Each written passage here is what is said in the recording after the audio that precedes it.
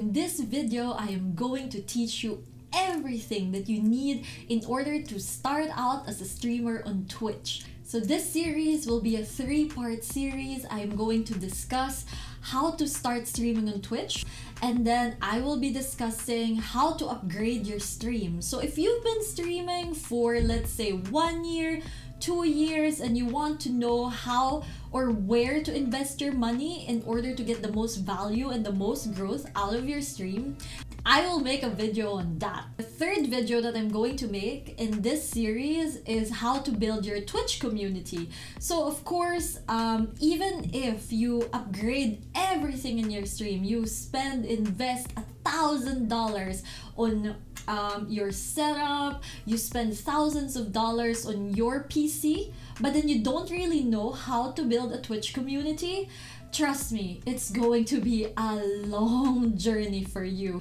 When I started out Twitch streaming, I didn't know anything, and I had to learn via research, via experience, and via just observing and analyzing Twitch metrics, watching other streamers and see how they grew their channel.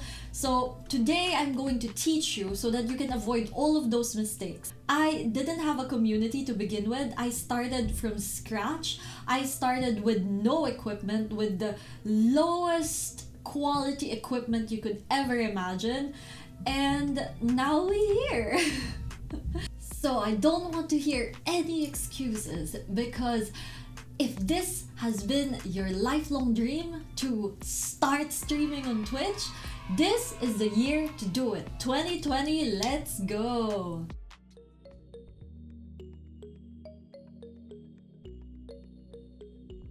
Hey guys, what's up? It's me, Chris. Today I'm going to teach you how to start streaming on Twitch. So now that we're all locked down and well, we can't really go out, if you've been thinking about starting streaming on Twitch, this is definitely the best time to do it. Just do it! Make your dreams come true! What are the first things you have to know or you have to install in order to start streaming on Twitch? Well, number one, I highly recommend OBS Studio. Download the latest version of OBS on obsproject.com/download. On this website, you can see that you can download OBS Studio for Windows, Apple, and Linux. There are different means as to which you can install the software. However, I just recommend clicking on Download Installer. Follow the installation instructions and install OBS into your computer.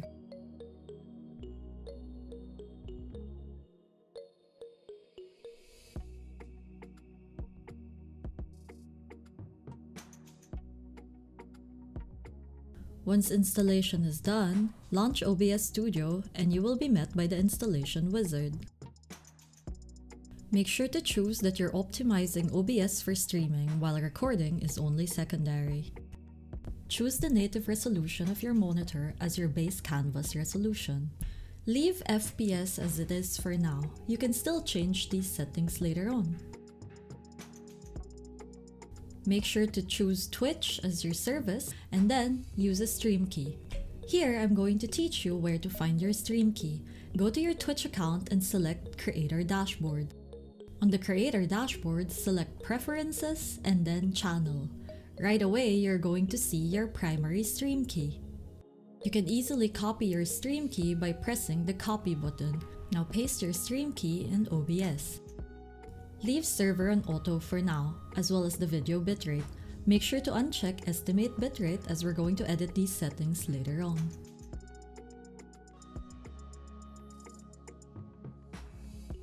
Here, I'm going to teach you how to add scenes to OBS.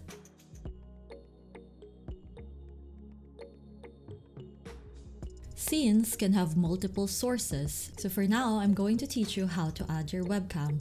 Select Video Capture Device. You can edit the properties of your webcam on this screen. For the purpose of this tutorial, just pretend that I chose my actual webcam. You can also resize your webcam accordingly. Here, I'm going to teach you how to add your microphone. Just click on the gear icon right beside mic.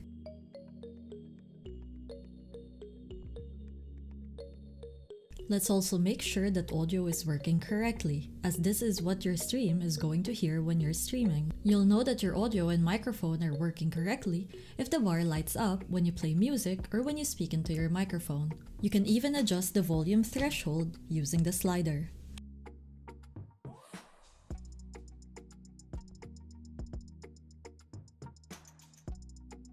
And here are the settings for OBS. These were the settings that you were editing earlier with the auto configuration wizard. Check my description for the link to the best encoding and bitrate settings as recommended by Twitch. Keep your base canvas resolution at the native resolution of your monitor. However, output resolution refers to the resolution at which you will be streaming on Twitch. The maximum resolution as to which you can stream on Twitch is largely determined by your bitrate and encoding settings. It also depends on how powerful your computer is and the upload speed of your internet. So once you've downloaded OBS and you've followed all of my instructions on how to install OBS on your PC and get the best settings for your setup and your internet, the next thing to do is to focus on overlays. Overlays are basically those fancy stuff that you see on someone's channel. Whenever somebody subs to them, something comes out. Or whenever somebody donates, there's some pizzazz. So that's very entertaining. So I actually really encourage you to get overlays, especially when you're starting out, because it increases the entertainment value of your stream. So what do I use for my overlays? I use OBS Live by Stream Elements. So if you don't know Stream Elements is a website that caters to streamers and content creators, and they help you with a great many things actually, not just overlays. They also have bots for commands in your Twitch chat, and I will teach you how to customize your own overlay without having to pay a graphic artist. Just use your own imagination in order to create your branding on your stream using your overlays. Sign up for a free account on streamelements.com. Log in and you're going to see obs.live under the dashboard and activity feed. Download OBS Live and follow the installation instructions. Once the installation is done, launch OBS Live. You'll see that the interface of OBS has changed. Connect OBS Live with Twitch. Once logged in, you'll start seeing your activity feed as well as your chat. Without OBS Live, you're going to have to open your chat on a separate window as well as your activity feed. But who wants that, right? Let's all keep it in one place. With OBS Live, you can even move these windows around.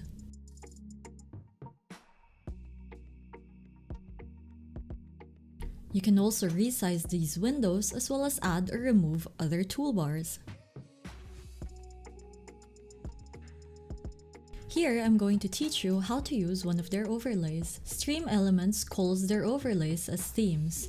You can see them on the themes gallery. Stream Elements has super themes, which are animated, static themes, which are not animated, as well as alerts and widgets. Make sure to explore all of these so that you can see which ones you want to add to your overlays. In order to use an overlay, just click on the Create button. Name your overlay and then select Create My Overlay.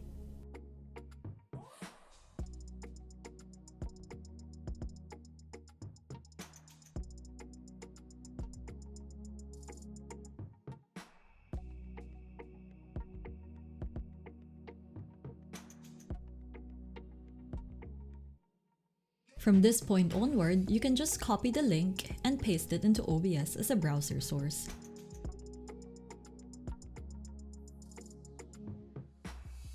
Make sure to change the width and height according to the resolution of your monitor.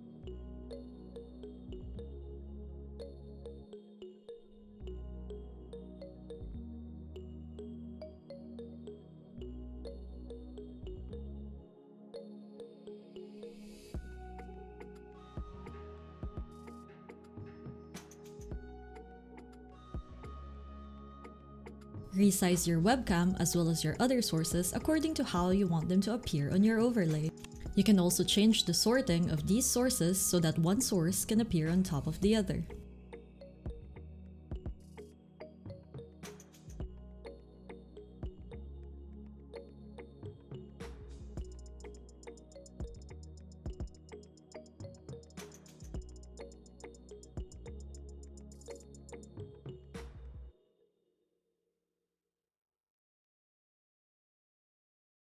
You can even add different scenes for different overlays, such as a start and end screen.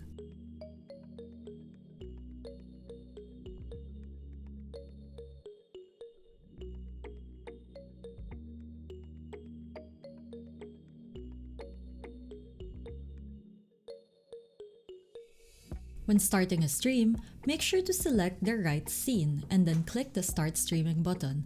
By clicking on other scenes while you are live, that will transition your stream into a different scene. Here, I'm going to teach you how to customize and personalize your overlays. On the left-hand side, you're going to see the Layers toolbar, which is basically a navigation tool so that you can see all of the widgets on your overlay. This is sorted according to which widget is at the frontmost as well as the widget that is at the backmost of your overlay. Make sure to test that your alerts are working by clicking on the Emulate button. Emulate basically just shows you how your overlay will respond when these events happen in real time while you are streaming. You can edit each widget on your overlay by clicking on that widget and then going to the Settings toolbar on the left-hand side. You can also move and delete widgets as you please.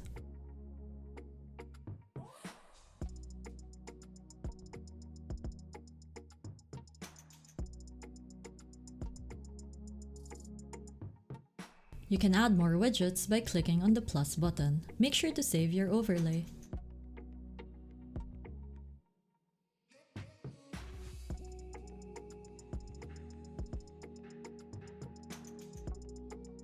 All changes are automatically reflected on the browser source on OBS.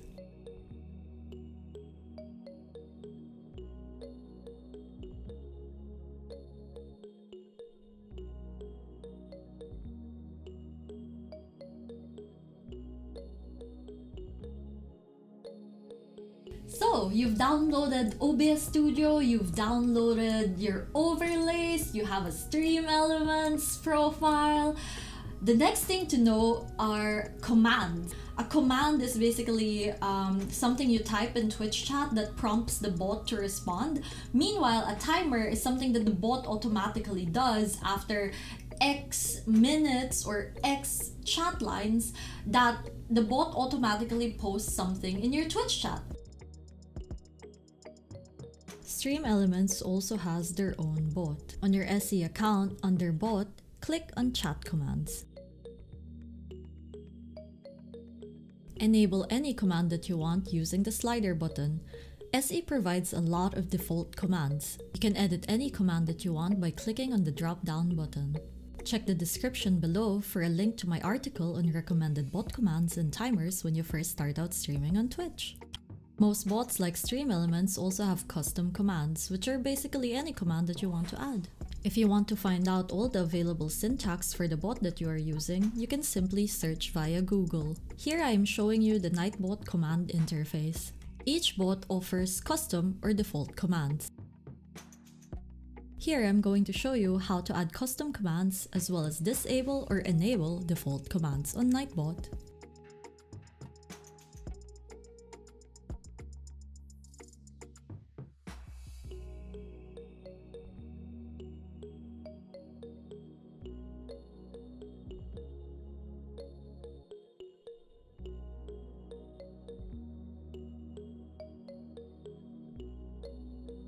However, not all of them offer the same default commands. This is why I actually use 3 bots for my Twitch chat, but when you're starting out, it's better to just use 1 bot for now. If you want to try out a more advanced bot, you can download Streamlabs Chatbot. Bots can also help moderate your stream. Here on Stream Elements, you can see that the bot also offers spam filters. This prevents any Twitch user from spamming in your Twitch chat. On each bot, you will also see that they offer timers. You can add a timer and then set the conditions.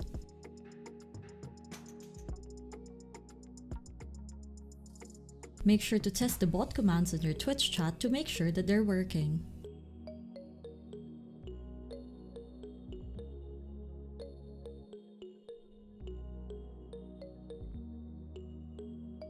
And that's it! That's actually everything you need in order to start, keyword start, streaming on Twitch.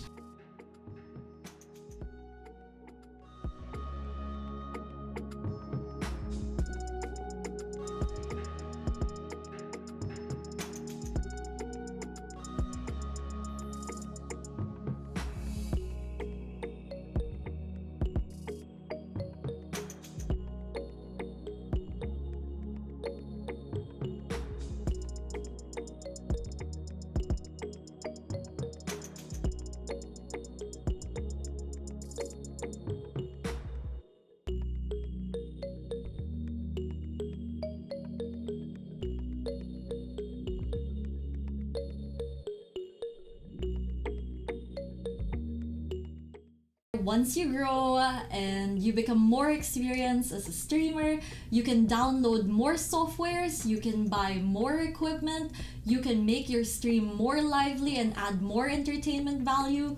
And if you are interested in upgrading your stream, please check out my Twitch video or my article on my website about how to upgrade your stream and how to invest your money in areas in your stream that will give it the most value for growth. Thank you so much for watching this video. Make sure to give me a like and subscribe to my channel in order to get notifications on when I'm going to upload my next videos on how to upgrade your Twitch stream and how to build a Twitch community. If you have any questions, please drop them in the comments below. Thank you so much, guys. Have a great day and I'll see you in the next video. Bye!